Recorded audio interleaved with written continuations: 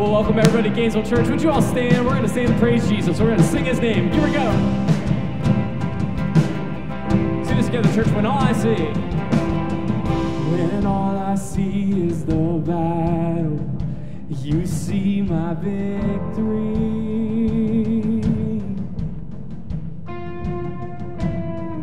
When all I see is a mountain, you see a mountain move. And as I walk through the shadow, your love surrounds me. There's nothing to fear now, for I am safe with you. Sing, so when I fight, I'll fight on my knees with my hands lifted high. Oh God, the battle belongs to you, and every fear I lay at your feet. I'll sing through the night. Oh God, the battle belongs to you.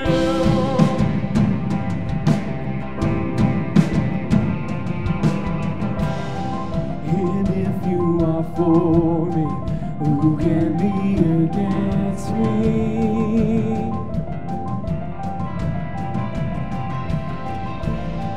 For Jesus, there's nothing impossible for you. When all I see are the ashes, you see the beauty.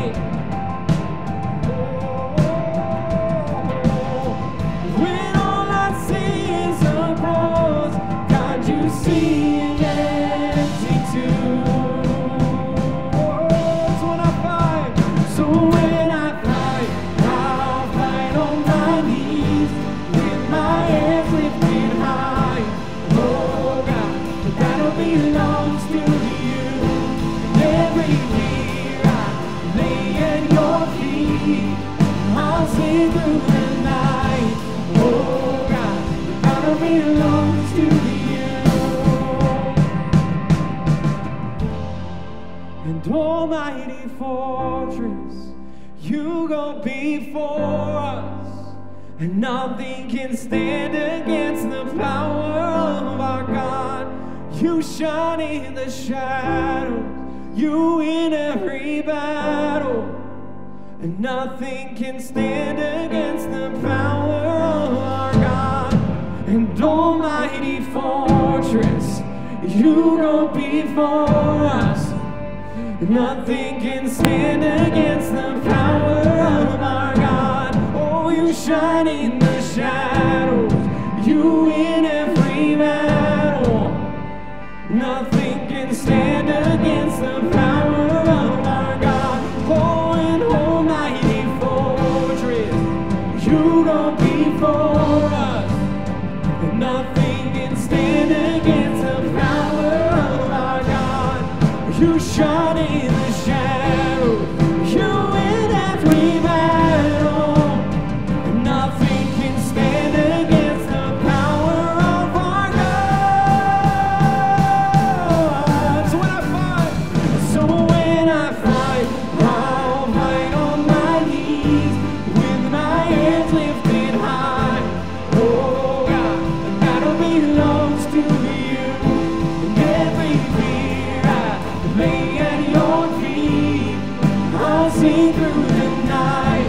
Oh God, the battle belongs. So when I fight, I'll fight on my knees with my hands lifted high. Oh God, the battle belongs to you, and every fear I lay at your feet. I'll sing through the night. Oh God, the battle belongs to you.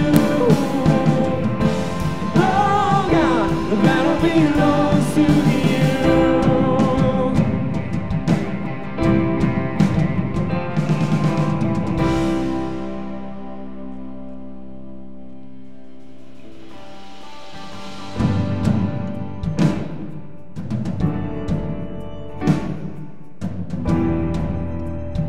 sing this together, church. Miracles. Oh, miracles when you move. Such an easy thing for you to do. And your hand is moving right now. You are still showing up at the tomb of every Lazarus. And your voice is calling me out. And right now, I know you're able. And my God will come through again. You can do all things. You can do all things but fail. 'Cause you never lost a battle. No, you never lost a battle. And I know you never will. Oh, and everything's possible by the power of the Holy Ghost. A new wind is blowing right now, breaking my heart of stone, taking over like it's Jericho. And my walls are all crashing now. And right now, I know you're able. And my God, oh, come through again. So you can do all things. You can do all things but fail. 'Cause you never lost the battle. No, you never lost the battle. And I know you never will. You can do all things. You can do all things but fail. 'Cause you never lost the battle. No, you never lost the battle. And I know you never will. You never lost the battle. Never lost the battle. Never lost the Oh, battle. you never lost the battle. Never lost the Oh, battle. you never will. You never will. Sing, you never lost the battle. Never lost a You battle. never lost the battle. Never lost a battle. You never lost the battle. Never lost a battle. Never will. Oh, and you can do all. You can do all things. Oh, yeah. You can do all things but fail. 'Cause you never lost the battle. No, you never lost the battle. And I know you never will. See, you can do. Oh, you can do all things. You can do all things but fail. 'Cause you never lost the battle. No, you never lost the battle. I know you never will. Sing, I know. Yes, I know you never will. Oh, and I know you never will. Amen. Praise Jesus. Would you bow your heads and pray with me this morning, church? Lord Jesus, we celebrate in our lives that you never lose. Whatever the circumstances, whatever the hurt, whatever the pain is, we know you will come through for us. Even when we don't understand it, even when we don't see it, you are there walking beside us, Lord God. So we celebrate that this morning. We thank you for this service, Lord God. We pray you would work miracles in our hearts this morning. Have your Spirit change us in ways we couldn't even believe to happen, Lord. So we thank you. We pray this in your name, Jesus. Amen. You may be seated, church. Amen. Good morning, church. My name is Vincent McGlone. I'm one of the pastors here, and this morning I have the awesome privilege of being one of the Sunday school teachers here. So this is our 5th through 3rd grade Sunday school. Parents, sorry you didn't know this was happening. And they are going to help me with announcements and public speaking. Some people aren't into, some people are capable of it. And so here's what you're going to do after the announcements as we are leaving. You are going to give them all a round of applause because we are going to encourage them in that way. But here we go. Announcements. Our angel tree is up. We're supporting 75 kids. You can sign up in the lobby. Presents will be back by December 4th. Exactly. There are lots of service people in the church that make everything possible. Sign up for a group in the fellowship hall after service. Cookie with Santa, December 10th. Nailed it. Harrison.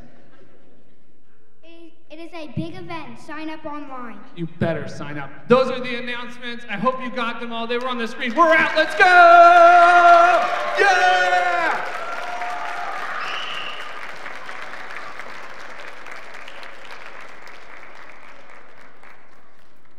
Before Pastor John comes up and gives us the sermon, would you all bow your heads and pray for the sermon with me? Lord God, we thank you for Pastor John and all his sacrifices for this church. We pray your Spirit would work through his heart this morning to make his words be your words, and that your words would change us for the better. That as we learn more about our family of this church, we would recognize all the good things you do in here day in and day out. So help John to lead us this morning. We thank you for this, Jesus. We pray in your name. Amen. Thanks, Adam. I like the way Adam prays. Folks, I'm going to ask you to do something that I will never ask you to do again, but I want you to do it with me. Because of Facebook, because of the algorithms they use, I can't have the introduction to the message that I want. So everybody, if you will take out your phone, come on, take it out. Take it out, pick it up. YouTube, go to YouTube. Now, you have to hold it up to your ear. Don't put it on speaker. It might get picked up by the microphones, and then we'd be in trouble with Facebook. Go to YouTube, Sister Sledge. We are family. Okay, everybody, you got it? When you get there, you start to hear the music, put it up to your ear.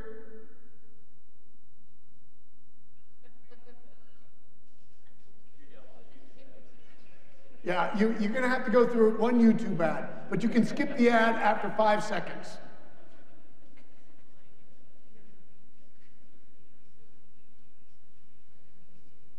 Can I subscribe under your email address? Yes, absolutely, go for it, because on Wednesday it goes away.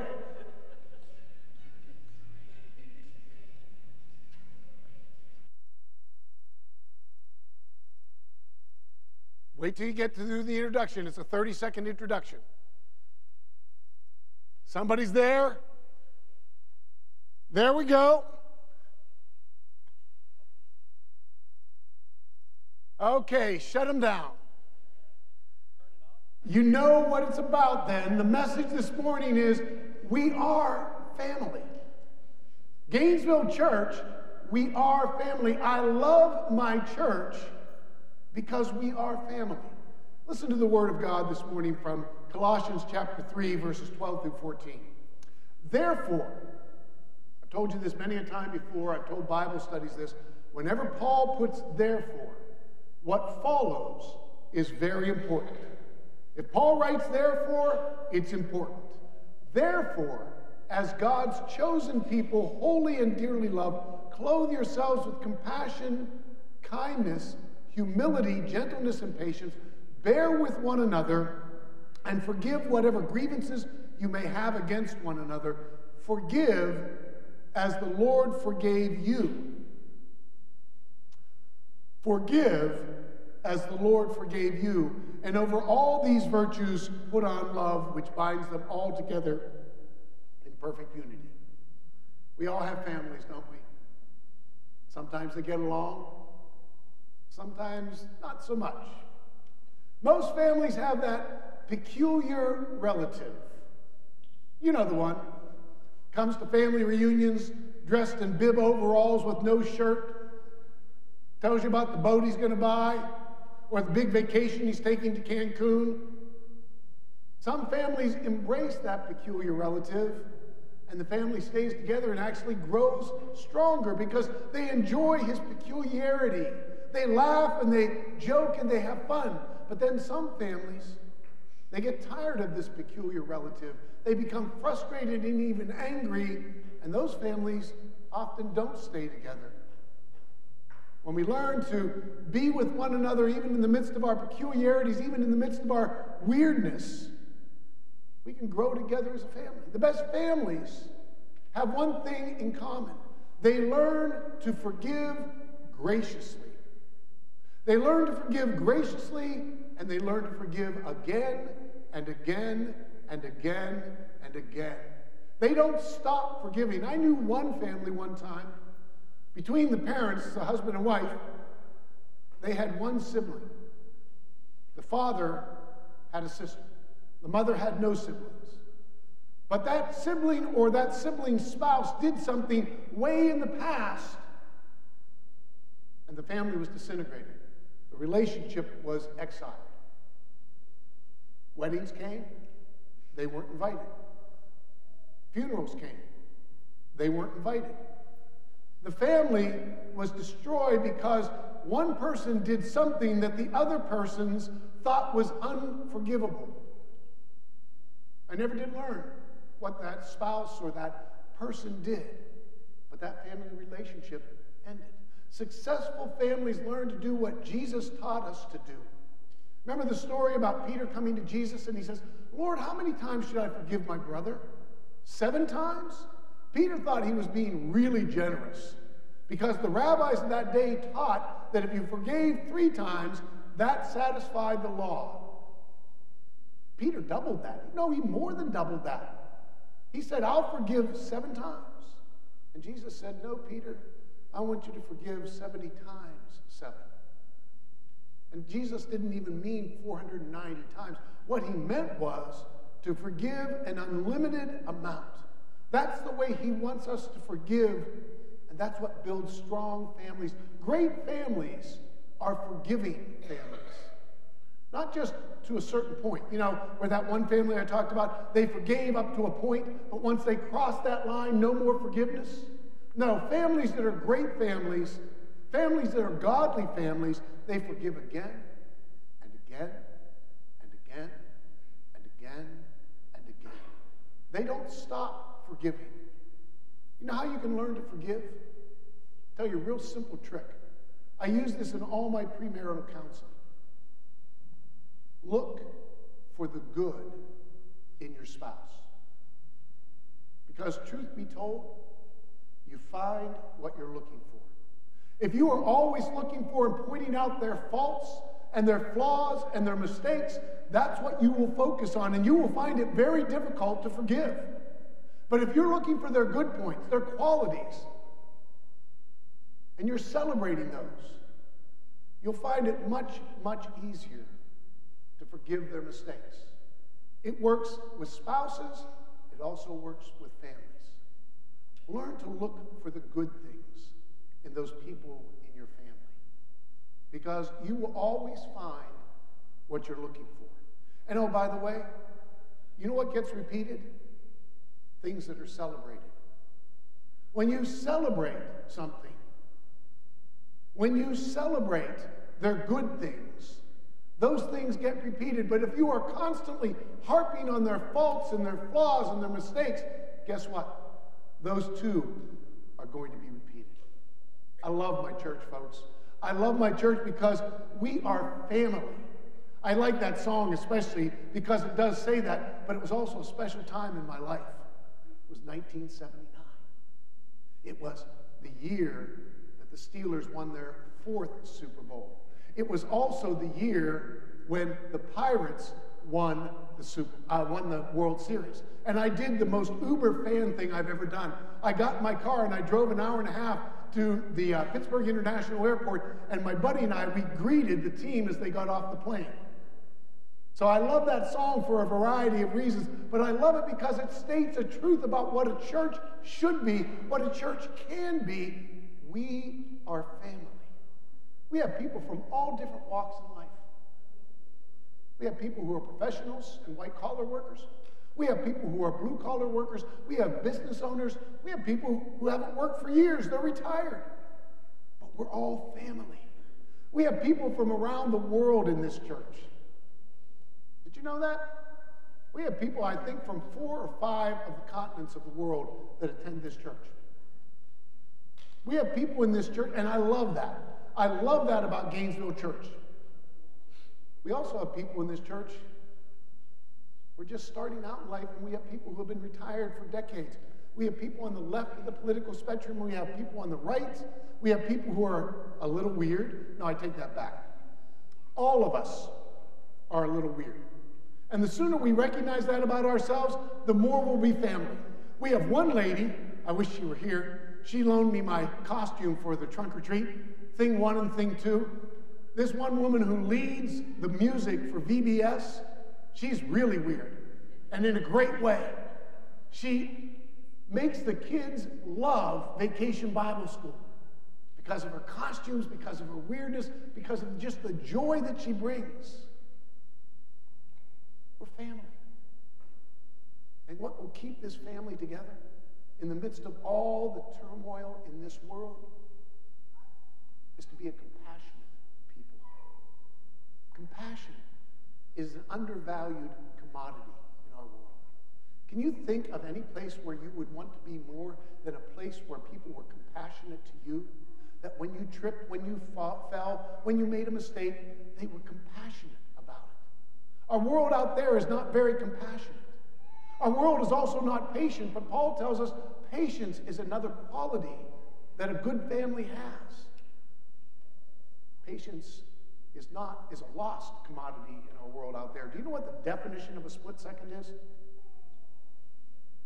From the time the light turns red to green till the guy hits his horn behind you. That's a split second. Our world isn't a patient place, but we are family, and we need to be patient with each other. We need that because we are family. Kindness. Kindness marks a good family. When people are kind to one another, and it's often an unvalued commodity. Too often we value things like the accomplishments of a person, how driven they are, their wealth, their fame. They're the funniest person in the room. We don't value the fact that the person who is always kind holds things together. A person who is genuinely kind in a family to all the family members helps hold that family together. You can have the most successful, the most driven, the most accomplished people in your family, but if they're unkind to one another, the family will fall apart. It's the same thing in a church. We are family, and kindness is such an important quality that we need to possess. Gentleness. Gentleness in our world is viewed as a weakness. Many of you are too young to remember that old musical from the 60s, Camelot. Well, in that musical, one of the characters sang a song about the 7 deadly virtues, and he said, it's not the earth the meek inherit, it's the dirt. That if you're meek, if you're gentle, then you're going to get trampled down. Gentle people, I think, true gentleness, it's not a weakness, it's a strength. People who are truly gentle can still say truth, can still stand against evil, can still be a rock, but they do it in a gentle way. Gentleness holds families together. Aggressiveness. You get a bunch of aggressive people in a family together for a Thanksgiving dinner, and they have differing opinions on everything, especially politics. How long do you think that party's going to last? Gentleness is a quality of the church family. Good families are also people who have humility.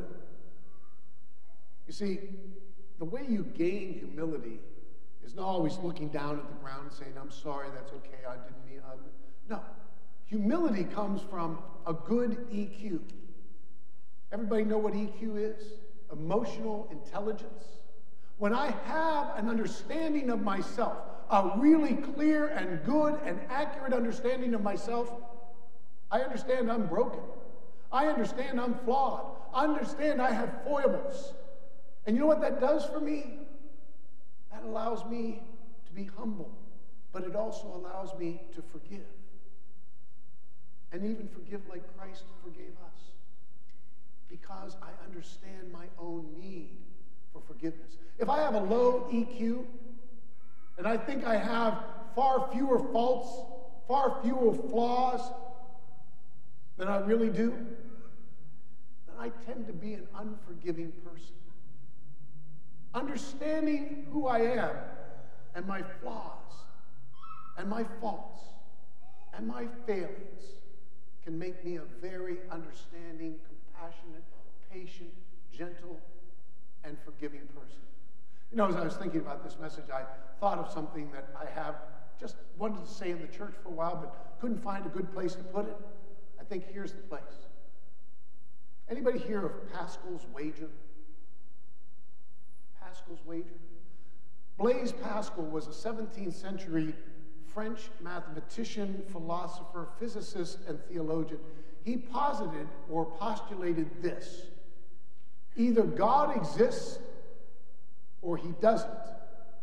And every human being who walks the earth wagers with their very life on whether God exists or God doesn't. God is or God is not. Reason can't decide this for you. But a game is being played, the flipping of a coin. Either heads will turn up or tails will. And guess what? You've got to wager. It's not optional. You've got to wager whether God is or God isn't. If you wager God is, and you're right, then you gain everything. If you're wrong and God doesn't exist, then you really lost nothing. But if you wager God doesn't exist and you're wrong, then you've lost everything and you've lost it for eternity. That's Pascal's wager. I think it's rather clever. I differ with Pascal on just one point. I say that if God doesn't exist and you wager that he does, and you live your life according to Scripture, you live your life trying to emulate Jesus Christ, following his commands, if you try to do what Paul was outlining here in Colossians, show compassion, kindness, humility, gentleness, and patience, and above all else, love, I say you win. You win big. Because to live a life like that, even if God doesn't exist, you live a better life, a much better life. If you live according to the words of Jesus, according to the words that come to us from Paul, and you live with these kinds of qualities in your life, you win big. 1989, there was a book that was written. Notice how many of my references are old. I must be getting old. Actually, I was thinking about this. I was watching a rerun of the original Godfather. And toward the end of the movie, if you remember the movie, there's a scene where Don Corleone is just kind of putzing around the office. Michael's seated in his chair, and all the underbosses have come to him, and they go, "So, Godfather, what should we do about this? What should we do about that?" And he says, "Michael's now in charge of the family business. I have every confidence in him. Go ask Michael." And as I sat and I watched that scene, I thought, this is my transition that I'm living right now. I'm in the office, I'm putzing around, but Benson's now in charge of the family church. Go ask Benson, I have every confidence in him.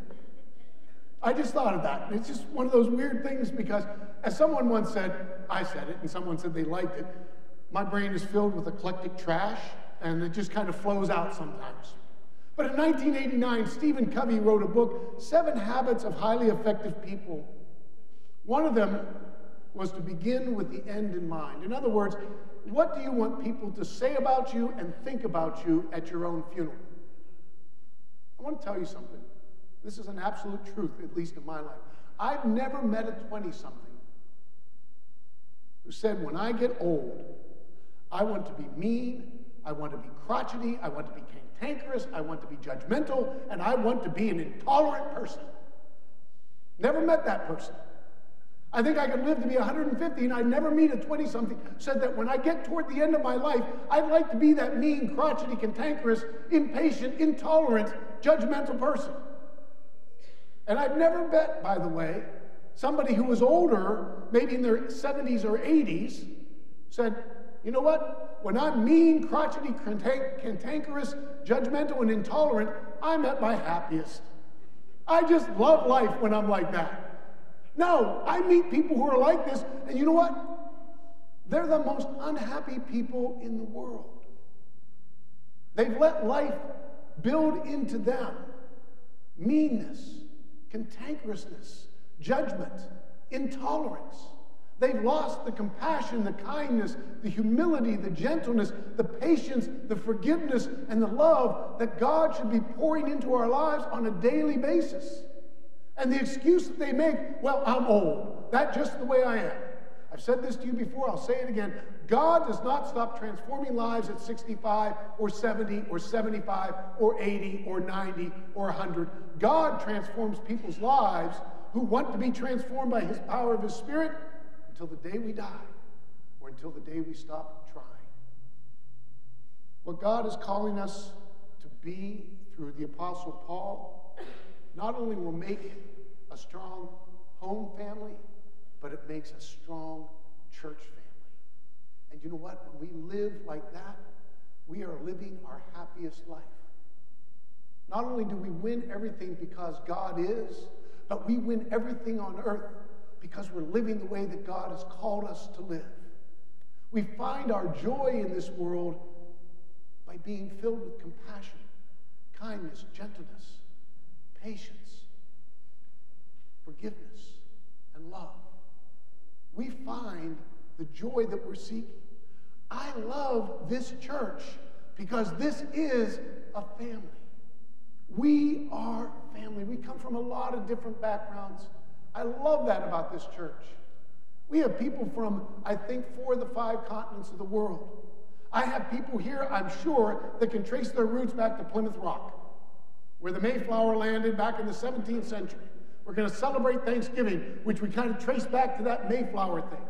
I'm sure there are people in here that are descendants of Patrick Henry. You know, the guy who said, give me liberty or give me death? Well, Patrick Henry, the reason why I can say I'm sure of that, he had 64 natural grandchildren.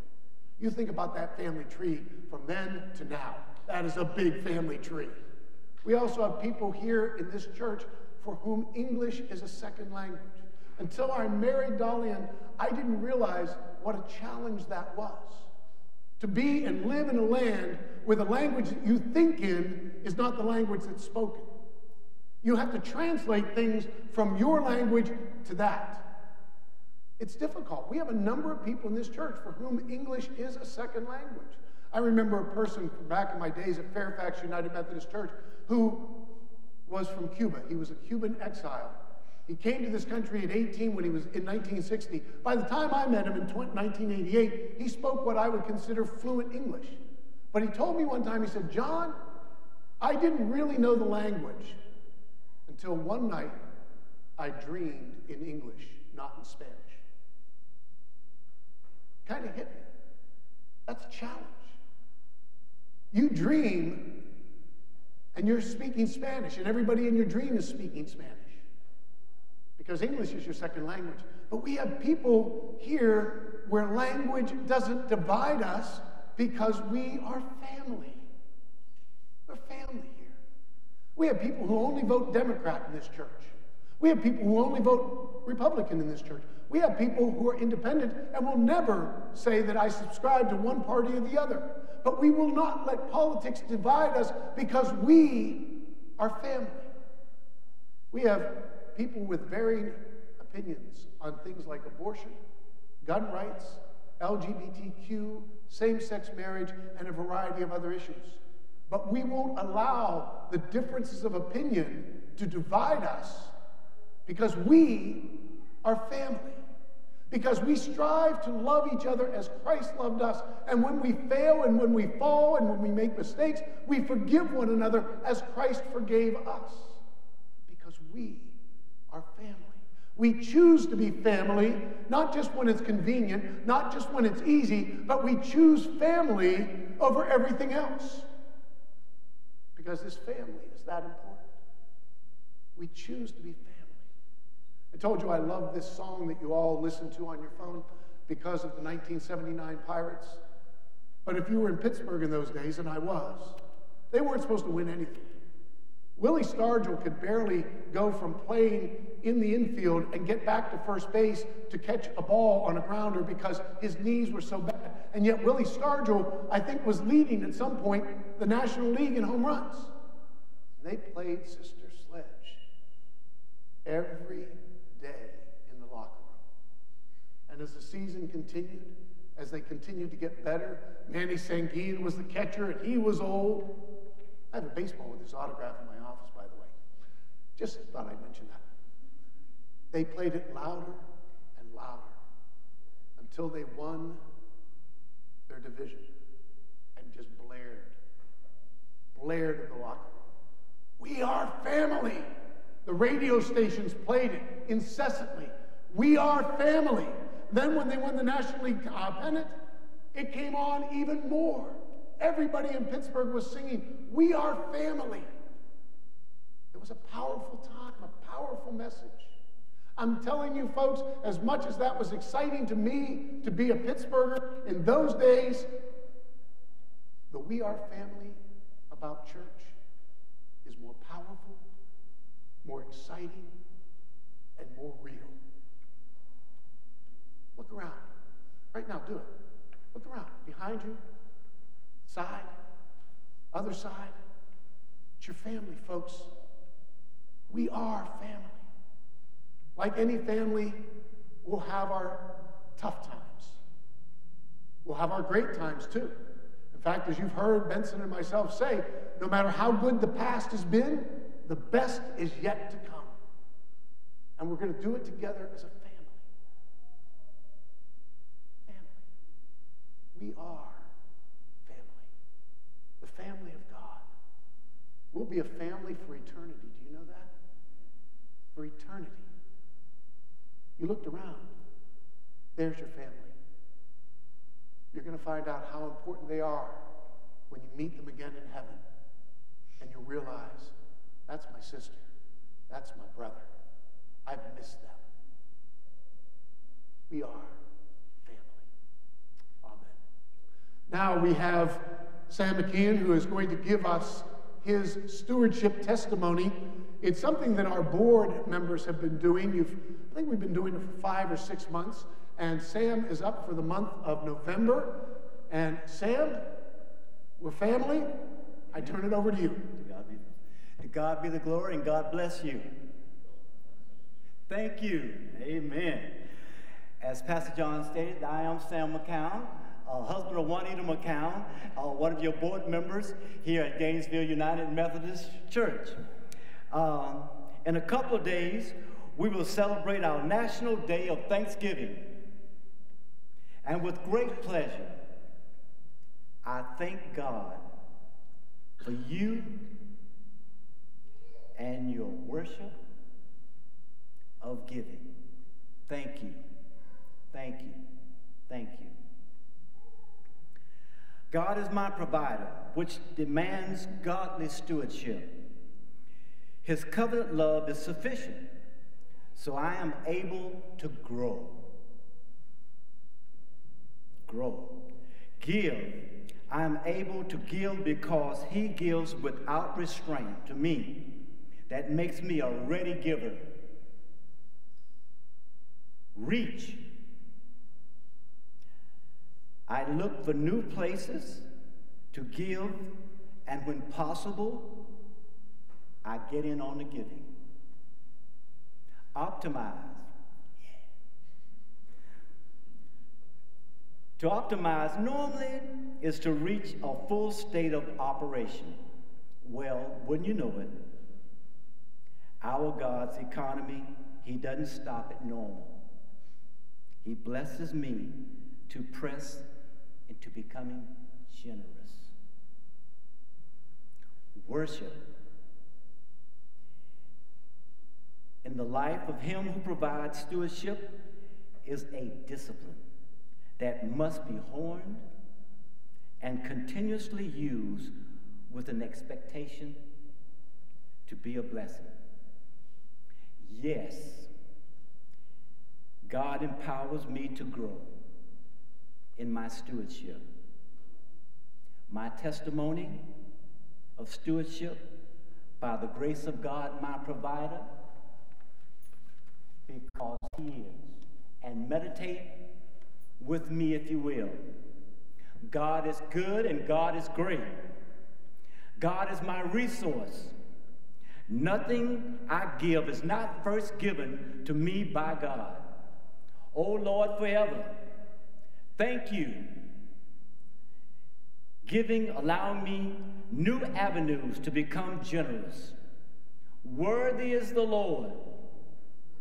Be all praise and glory, who blesses and makes us vessels of blessings through our giving and generosity. Thank you. To God be the glory. Amen. Amen.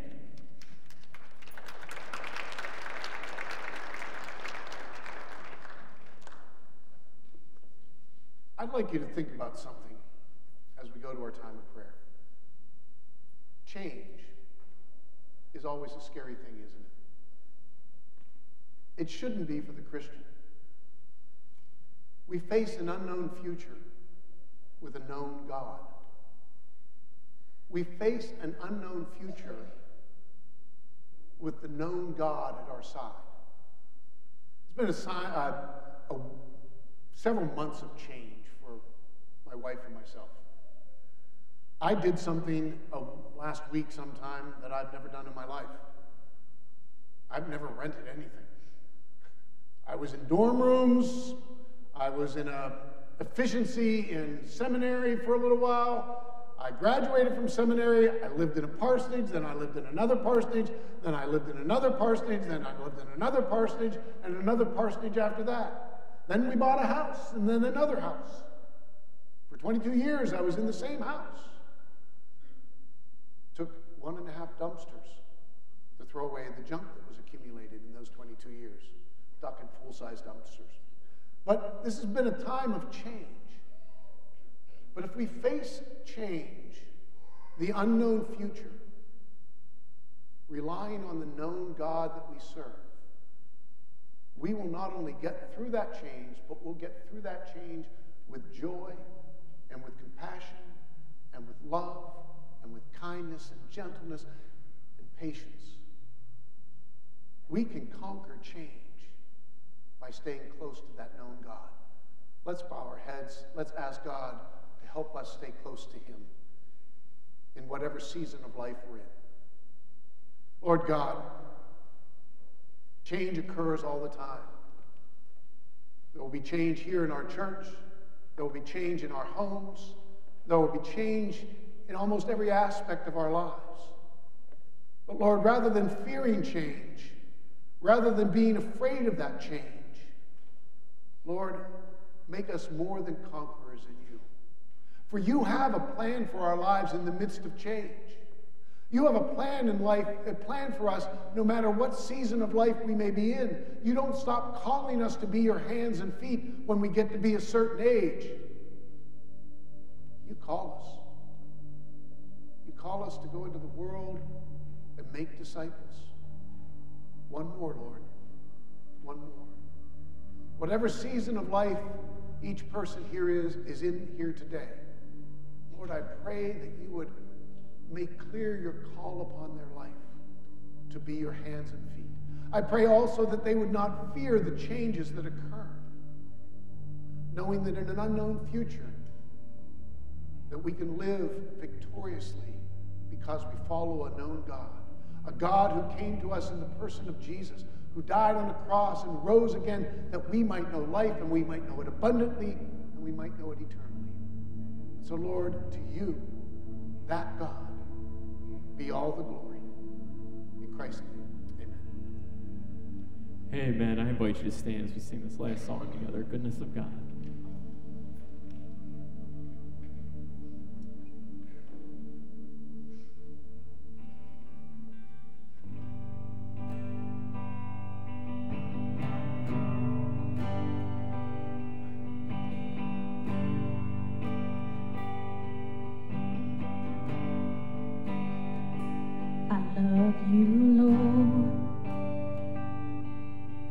For your mercy never fails me, and all my days I've been held in your hands from the moment that I wake up until I lay my head. Oh, I will sing of the goodness of God. And all my life you have been faithful. And all my life you have been so good. With every breath that I am able, oh, I will sing of the goodness of God. I love your voice. You have led me through the fire in darkest nights. You are close like no other. I've known you as a father. I've known you as a friend. And I have lived in the goodness of God. And all my life you have been faithful. And all my life you have been so good.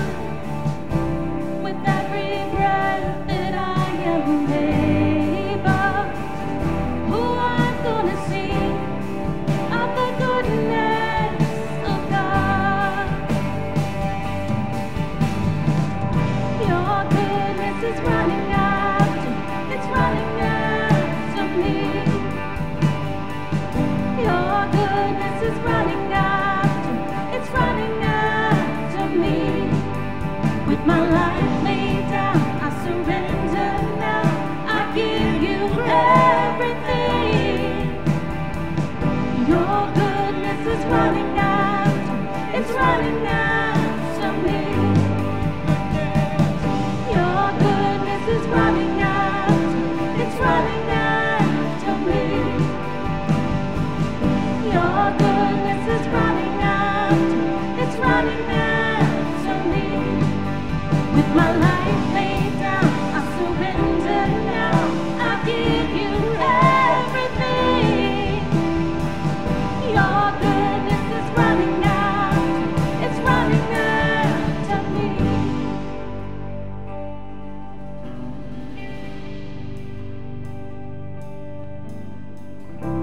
And all my life you have been faithful. All my life you have been so good.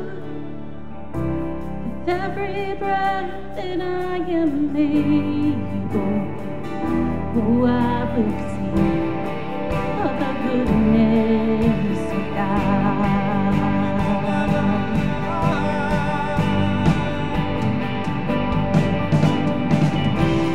All my life you have been faithful. All my life you have been so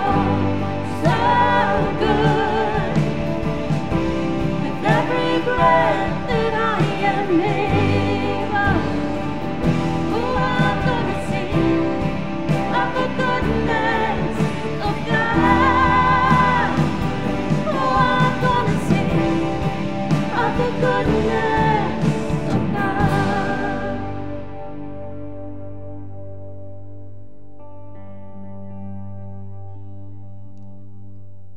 Mark, I don't know if you recognize this in your own life, but if you're running away from God, His goodness is running after you. If you veered away from the path that God wants to bless you on, He's running after you. That's how great His love is for you. I pray today that each one of us finds both the goodness and the love of God in our lives. Go in peace after you've gone to the fellowship hall and shared snacks. Amen.